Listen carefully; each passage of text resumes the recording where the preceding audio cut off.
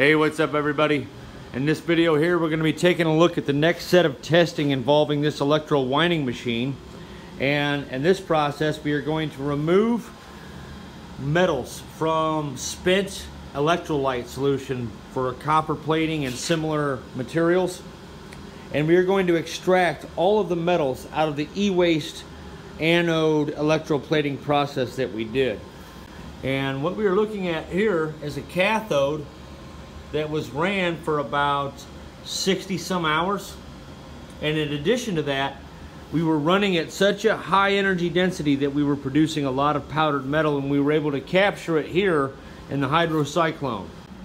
What I have here is two graduated cylinders that was periodically tapped from this chamber here underneath the hydrocyclone. And you can see here in the beginning, we start off with a bright copper material. There's some other debris in there from the old testing. And as we get right here, you can see there's a color change. Might not show up so well in the camera. Then on top of that, we get an even darker layer, which is almost completely black, with some gray stuff on top of it. This gray stuff is material that began to fall out of the solution at the end of the testing. This could either be tin or nickel. The black stuff down there mixed with the tin is a very iron-rich copper material.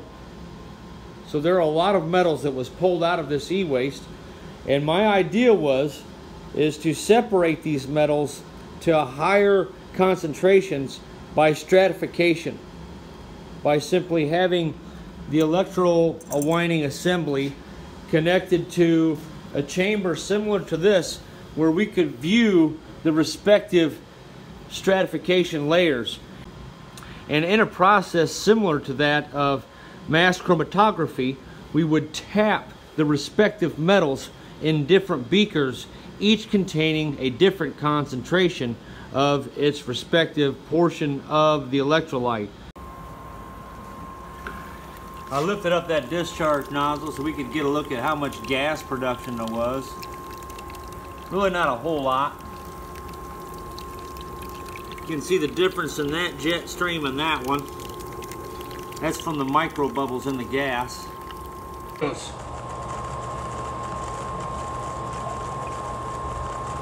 can see the release is quite controlled. Okay, that put me just below that fill line, or that hump.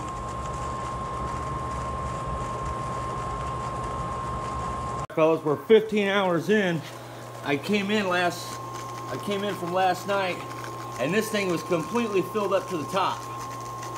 Completely filled. So I had to drain it just a little bit. All that good looking powdered material. So we're just going to keep letting it run until this stuff is completely cleared up.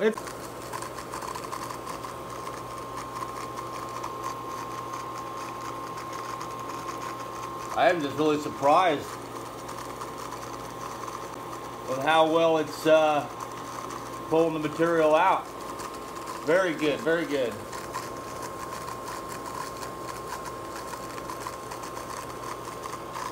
Steady downpour of material. This thing is just cranking out metal like a machine. See any metal coming out of that? I don't.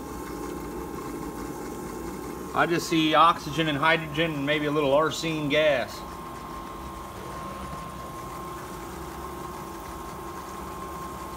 We may be producing metal at this rate in real time. There are some different colored particles in here. All right, fellas, so we're 17 hours in. So in 2 hours, we went from here all the way up here and made a column of metal that large.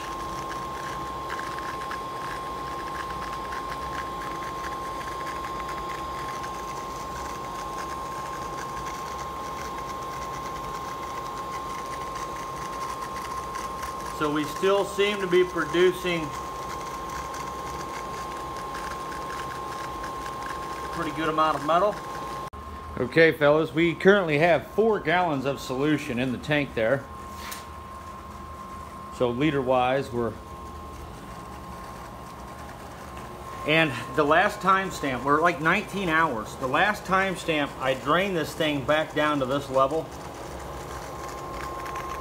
You can still see we've got a very weird pattern to it now. It wasn't piling up like that before. We have much smaller particles now, as you can see. They're a lot smaller. All right, fellas, we're 25 hours in. You can definitely see there's a difference in the material that's coming out of the machine. Now look at the stark difference in color.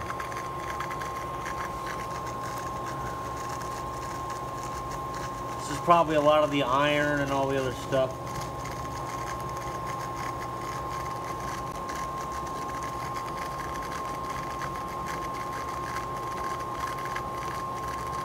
Weird. That's the copper rich. And then we move on up to this iron. We're 41 hours in. Pretty extensive run.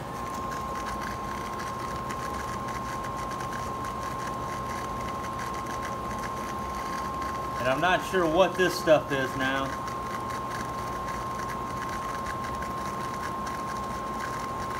There's a completely different material now coming out of solution, it looks like. See the grayer stuff? Not the black stuff. Okay, we are now producing some kind of gray material that is reluctant to fall out of the stream.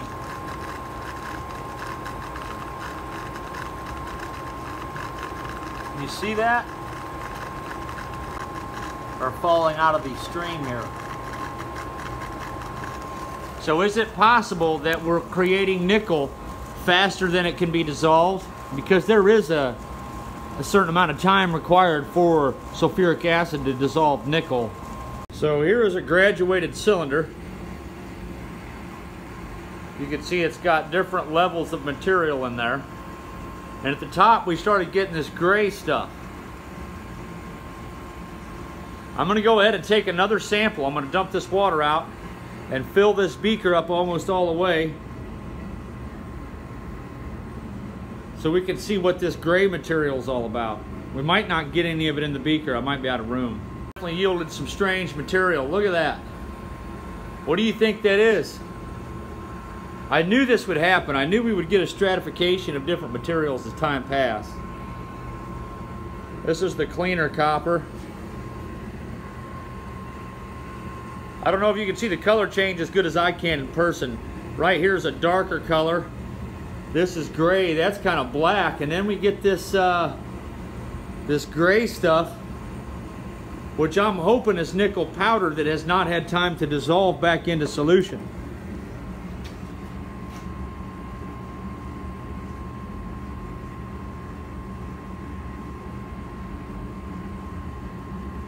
You can see how black that material is? Then we got another phase change right there. You see how we're now a brighter copper on down to the bottom. You can see what our electrolyte looks like. Now for the purpose of contrast, we have this beaker here, which also has a strata taking place. I don't know what that white stuff is yet. That may be contamination from a heating element and previous testing. Here is 48 hours in. I have not given this gray stuff time to settle yet. I just wanted to show it to you in suspension.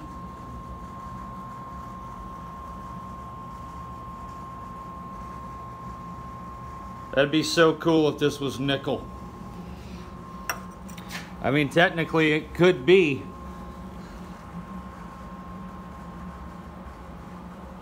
Now we're not going to get pristine nickel crystal out of this, but if we could get nickel powder, we could melt it back down and refine it in a much easier way than what we initially had discussed. There's a look at that stuff. Kind of really interested to see what that cathode looks like, but I just don't want to stop it. We need to know what happens when this process runs its course.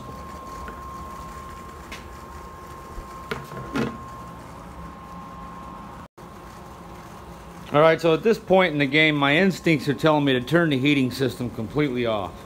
The solubility of anything increases when the solvent is hot.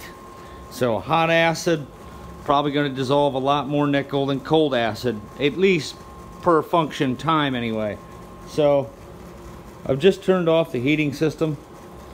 The temperature was only set to 90, but the cell itself was bringing the temperature up to 97 degrees. So we are still producing that fine powder.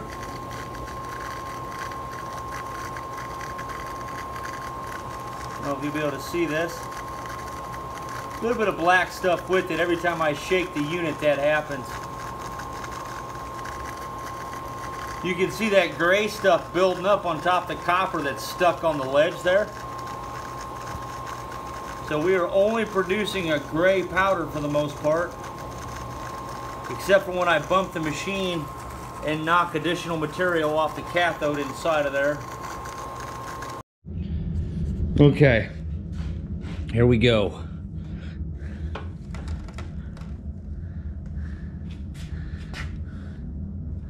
Looks like we might have been getting some material touching the anode even. Wow. There is some gunk in there, buddy. Let me get a light for you. Wow.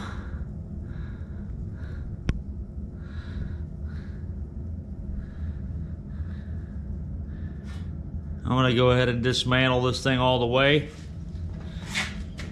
and we will get a look at what's really going on here. That appears to be some soft copper.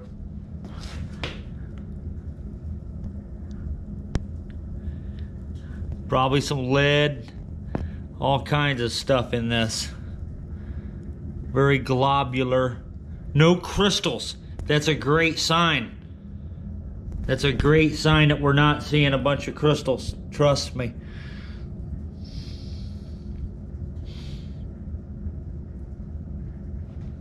I have found that crystal formation takes place when your anode is larger than the cathode. Okay, so here's another look at what we got. Very coppery. Yeah, that's where I accidentally rubbed the anode. I'm gonna let this dry before I handle it. Man, did that thing get thick. You can see the deposit is quite thick. There's the edge.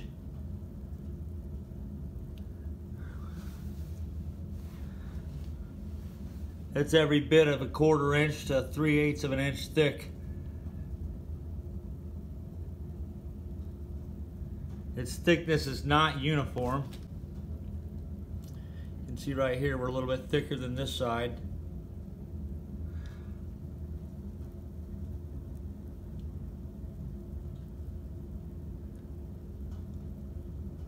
So, what is the lead compound? Is it lead sulfide that's made in batteries? Maybe that's what that black stuff is. We're gonna retry the entire experiment with a graphite anode next, but I just wanted to see how this went down. We have pretty much stopped producing black powder and now we're producing a gray powder. Okay, I don't know if you guys see that or not.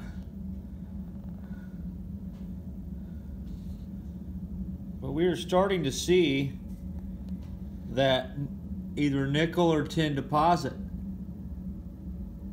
Dude, that's actual metal.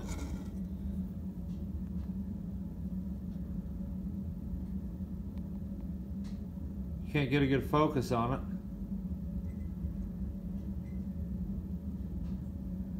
We'll have to take a closer look at some of that stuff.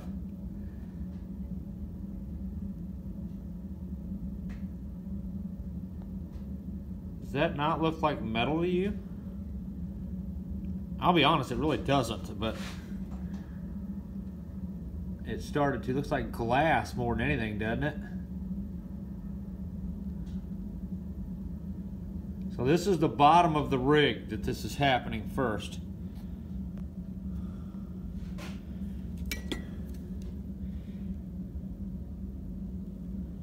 So we're going to pull this out. Okay, I used a copper starter sheet because I don't have a stainless steel starter sheet, and that kind of bonded the copper to the stainless steel a little bit. So not an ideal scenario. It should just slide right out. But I kind of messed that up.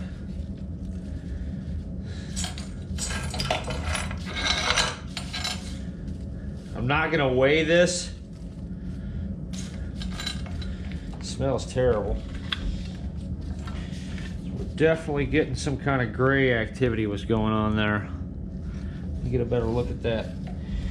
Okay, Najee and Basil, our next step is to run this same solution, but this time we're going to use the graphite anode. And the reason we're doing that is to determine if the lead anode has anything to do with the production of this gray powder, this beautiful gray powder. I am very excited about this. This is what my intuition was saying would happen. We would see a stratification that could then be separated in a process similar to mass chromatography. Just the way they tap it, not necessarily similar, I said. So don't beat me up too much in the comments on that. I know what mass chromatography is, but I'm talking about when they tap the solution. They'll have several test tubes, and each test tube would have a higher concentration of a particular material based on its rate of mass transfer through the mass transfer media. But this is the lead anode. We're going to take that bad boy out of there, and we're going to swap up. And if we still start producing this gray powder, we know it has nothing to do with the lead anode. I'm worried about this ablating and just powdering away and just filling this full of black powder.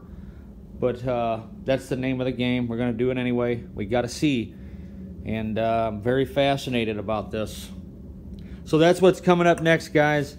I'm going to run this thing till the wheels fall off, till something just goes so wrong I got to stop it. I have to see the process through. I have to know what happens from point A to point B. So we're just going for full-on disaster here. That's why I let that cathode just go. Now we can make more of a powder than what we even had there by changing the size of this anode. If we made it even smaller, we would get even more of a powder effect.